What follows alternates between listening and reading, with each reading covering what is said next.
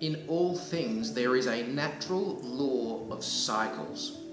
And today I'd love to share with you an inconvenient truth, but a truth that if you recognize this will change your love life. This will change the relationships that you have, not just loving and affectionate relationships, but relationships you have with people at work, people in the office. Maybe you're already in a relationship, but it's less than perfect.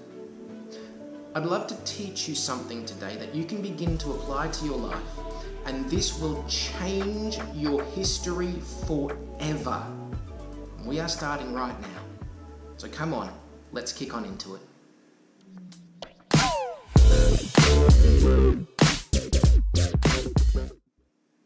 Hello gorgeous, welcome to Elevate. My name is Ben, thank you for your company.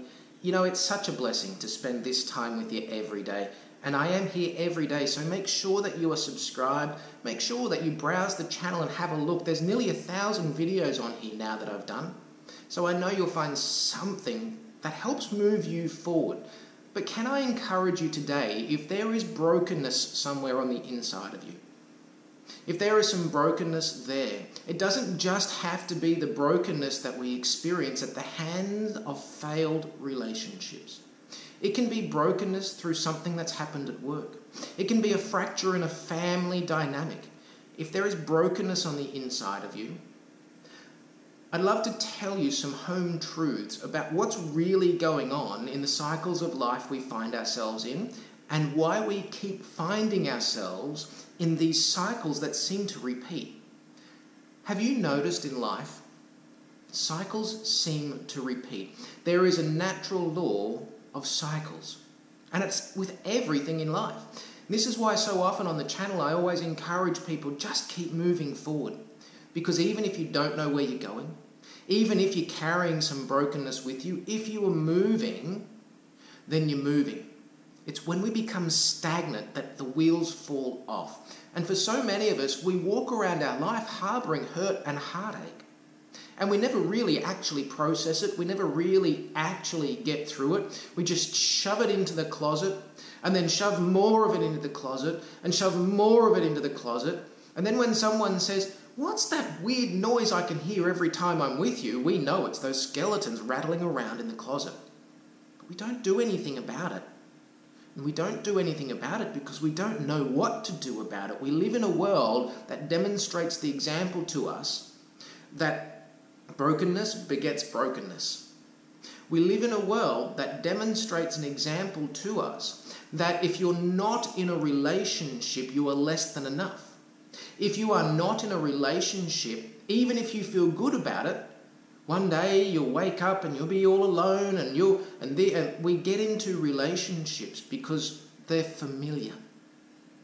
But we don't heal from the brokenness of the last one, so we carry that with us. And here's the truth, ladies and gentlemen. And sometimes the truth is hard. But if you truly want to move forward, because the person of your dreams, they're out there praying for you, just like you're praying for them. They're hoping and believing for you, just like you are for them. They're going through some nonsense. They're going through some pain and some difficulty, and they're processing it, and they are figuring that out, just like you were doing for them. Who is meant for you will always come to find you if you keep moving forward. But here's the deal.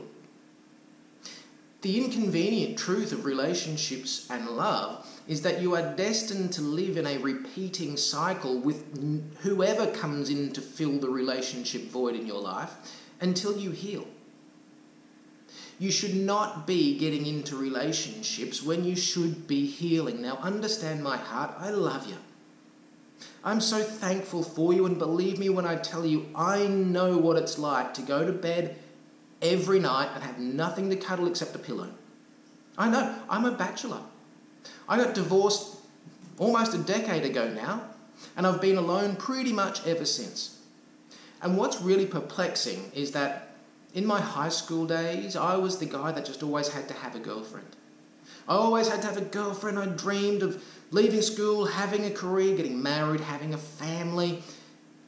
It it was such a dream, and it was so important. And I'd go from one girlfriend to the next, and we'd be together for 6 months, then we'd break up, then I'd be with someone for 3 months, then we'd break up, then I'd be with someone for whatever, and we'd break up. And we didn't break up over huge fights and arguments. You know what it's like in high school. But what we fail to realise is that we shouldn't be dating while we should be healing. When I was first divorced, the first year and a half was probably the most lonely. I longed for companionship because all of my life I was terrified of abandonment, and all I wanted was someone to wrap their arms around me. All I wanted was to be fully known by another and to fully know them. To live in a safe little universe where our worlds revolve around each other and everything else can get stuffed. So those first couple of years were super hard. But I made an intentional decision that I was taking myself out of life because I began to recognise there are too many skeletons in the closet. And if I have someone come into my life now, all the rattling is just going to scare them away. Now, we've all got baggage. No one needs to be perfect going into a relationship, but you need to know what's in your closet.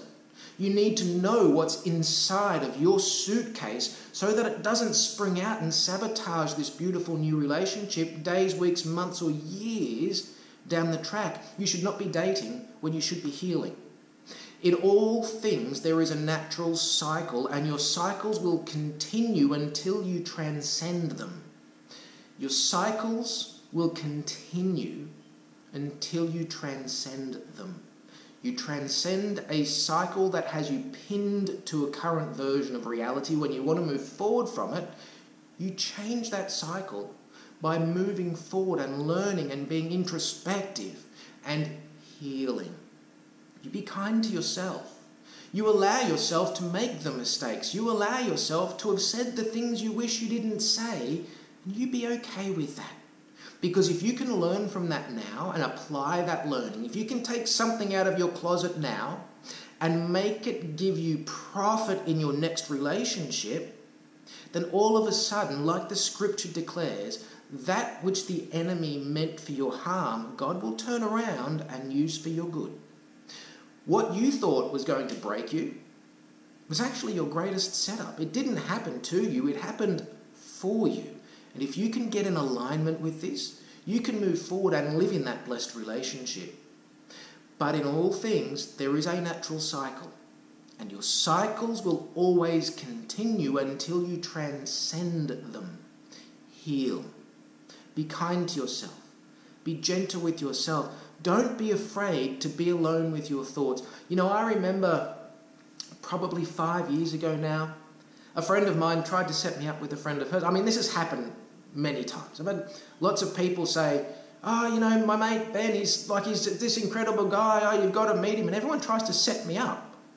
People try and set me up with people my age, or people older than me, and people younger than me, and they always try and figure out, well, what is it that he's looking for? And I keep saying to them, look, I love you. Thank you for trying to help me, but I'm good. It's not that she's too old. It's not that she's too young. I'm just good. I'm just here floating on my cloud. I mean, yeah, I would love someone to cuddle every night. I'm super affectionate. I'm a lover, not a fighter. So I'd love someone to cuddle every night. I'd love someone to whisper sweet nothings into my ear and me do the same, and all those romantic, lovely things. And do you know what? One day it will probably happen. One day the universe will probably bring someone into my life that will knock me off my feet. And when that happens, I'm open to it. But it's got to be God. It has to be the universe, not me. I've worked way too hard for the life that I have to allow the energy of another to come in and start meddling with my peace. But I know that if I don't go and try and orchestrate it, if I just leave it up to the universe, then who is meant for me will always come to be with me. If I focus on my inner work, if I focus on being my best, living my best life, coming up higher, being kind and gentle with myself, encouraging myself, serving my purpose and my destiny, if I just focus on that, if I'm faithful with all of those little things, if I'm diligent with all those small things, The big things will always look after themselves. I tell you this all the time. Now you see, I live what I preach you. Everything that I share with you guys, everything that I share with you, even the things that are difficult, even the things that hurt a little bit, that sword has sliced me first. These are all things that I've dealt with and I've struggled with. People say to me, Ben, how do you have so much introspection about the journey and how things work and mental faculties and coming up higher and positivity? Folks, it's because I've been at the polar end of that. You've heard me talk about the law of polarity, how you experience the opposite end of the continuum of what you actually want on your way to what you desire. I've been all the way down there. I've experienced it all. I've had the hurt, the heartache, the brokenness, the pain, the sleepless nights, the years of hurt and pain. I've had it all. And I've decided that that is now my servant. I've decided it's time to make all of that pay, and you make it pay by using it as your foundation. And I use it to help you. I make it pay to help you. And I hope that this hasn't stung you. I know it's hard hearing people say, stop running from relationship to relationship. Find it within yourself first. I know it's hard to hear that when all you really want to do is cuddle someone. I know. Believe me when I tell you just how worth it this journey of self-development is. Because what you're doing is learning about yourself. If knowledge is power, then knowledge of self is self-empowerment. I had this friend, I go down rabbit holes, sorry for the rambling on. I had this friend, this is what I was talking about 5 years ago. She tried to set me up with one of her friends, and like I said, it happens quite often. It's lovely and it's sweet and whatever. And anyway, so I met this friend and I said, look, I'm not interested in a relationship, but I'm happy to go out and have dinner and I'll pay and we'll have a couple of drinks. It'll be great, it'll be lovely, it'll be really nice. Let's do that. So we go out and do that, have a great time. And I see my friend a couple of weeks later and she's like, oh my God, my friend's so into you. And I'm like, oh, that's awesome. Isn't that funny? If I was in high school, I'd be like, it's on, let's go into that relationship. And I was like, cool, that's awesome. Yeah, she's lovely. Thanks for the setup. Like, that was great. And she's like, well, what are you going to do about it? I said, nothing. She said, don't you like her? I said, yeah, she's great. We had a great time. And I told her that I wasn't looking for a relationship, but I'm happy to go out, have a meal, have a drink, see a movie, hang out, whatever it might be. And I said, I told her that. And I told her that if she's looking for a relationship and that sort of thing will be difficult for her because she might always be wanting more, I'm okay with that. Let's just not see each other. But if she's okay with that boundary, then I'm cool hanging out with her.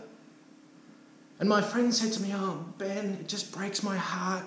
She said, you're such a sweet and loving guy. You deserve someone like her in your life. One day you will wake up lonely and regret the decisions you've made. And I said to my friend, look, I get it. I understand what you're telling me.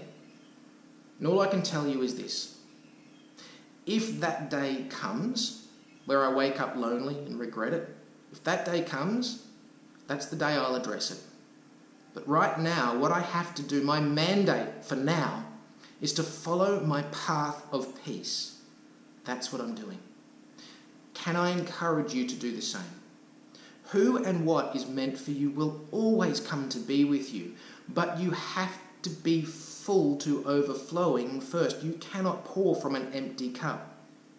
Relationships shouldn't be where you take from each other and I need this and you need that. Do you know the amount of counselling sessions I've sat in with people?